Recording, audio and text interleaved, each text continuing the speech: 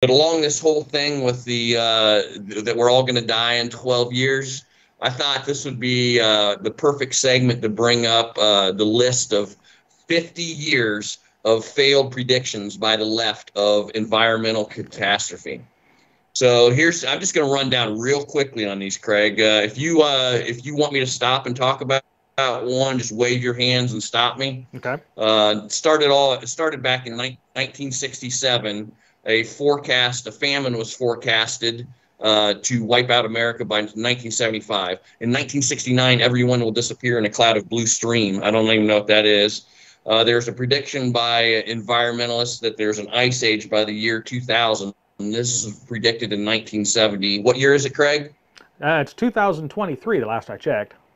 Oh, so are we before? Is this going to happen before? When was this prediction? Are we past that, or is it still coming? Yeah, I think we're a little past. I'm a little bit rough at math.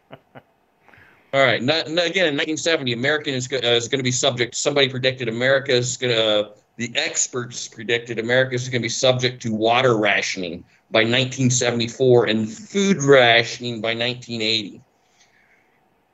Yep, I remember hearing a lot of those. 71, a study said a new ice age is coming by 2020.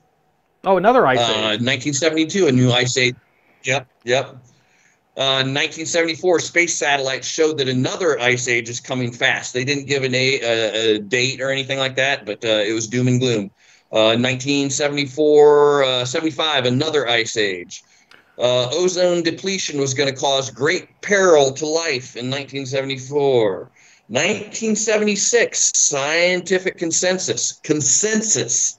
Planet is cooling, famines are imminent. 1980, acid rains kill all life in all lakes. 1978, no end in sight to the 30-year cooling trend. It's a cooling trend in 1978. Regional droughts in 1988 that never happened. 1988, a prediction of temperatures in D.C. will hit record highs, causing death and famine. Here's some real quick. The Maldive Islands will be underwater by 2018. 1989 study, rising sea levels will obliterate nations if nothing is done by the year 2000. That's a good one. New York's West Side Highway will be underwater by 2019. Children won't know what snow is. In 2000, there's a scientific article saying that children won't know what snow is by 2030. Ask the people in California right now. 2002. Yeah, exactly. How's that global cooling going? 2002, famine in 10 years if we don't give up eating fish, meat, and dairy. This was a study done in 2002. Study in 2004 predicted Britain would be a Siberia by the year 2024. Then they kind of switched gears in 2008, and now all of a sudden it's global warming. So in 2008, there's a prediction that the Arctic will be free of ice by the year 2018. Craig, what year are we in? Still 2023. We pass it or not? I'm a little slow at this. Yeah. I think we passed it. So we blew right by that one. We did pass? Okay. The ice age and the freezing or the thawing and stuff. It's supposed to occur at the same time. We passed them both. Luckily, they worked themselves out. But I'm not done. Okay. Okay. So, okay. Let's see. Climate genius Al Gore predicts ice-free Arctic by 2013. There you go. 2009, climate genius Prince Charles says we will have 96 months to save the world in 2009. Oh, this is some good stuff. Climate genius Al Gore moves his 2013 prediction of an ice-free Arctic to 1 year later in 2014, again missing ginormously. 2014, a scientific study says 500 days before climate chaos. So there's some of that fear-mongering. 2006, they predicted super hurricanes. Have we had super? I don't know. Maybe these last hurricanes were super hurricanes. Maybe we'll give them one. I don't know. 1966, they predicted that oil was going to be gone in 10 years. Then they changed it in 72 to say it'd be gone in 20 years. 2005, a scientific study said Manhattan's going to be underwater by 2015. 1970, there is a scientific thing that a scientific study that said urban citizens will need gas masks to breathe because of the fog and uh, what do you call that? All the pollutants and stuff like that. They'd need gas masks to even walk around the city. That didn't happen.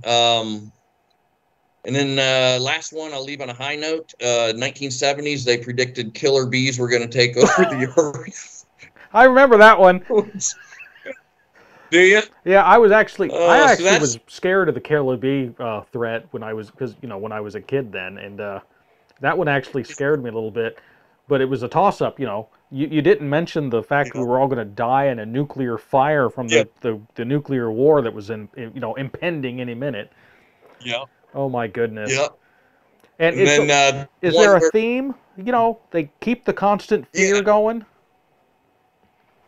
The one we hear in the news now is we've got 12 years. That's the one AOC's harping on, and everybody's mimicking whatever she says and whatever Greta says. So we've got 12 years to fix this, and no amount of taxation is too much to save the earth. And they've got their followers, though, Craig. There are people that eat this hook, line, and sinker.